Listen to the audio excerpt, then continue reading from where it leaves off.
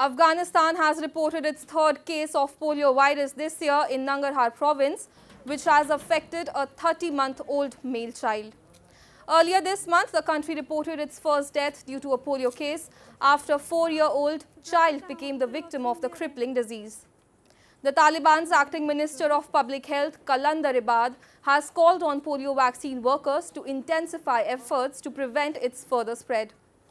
Polio can only be prevented and eradicated by vaccinating children and practicing good personal and environmental cleanliness. Afghanistan earlier reported 56 cases of polio in 2020, 4 in 2021 and 2 cases last year. Reports suggest that Afghanistan and neighboring Pakistan are the only 2 countries where polio remains endemic.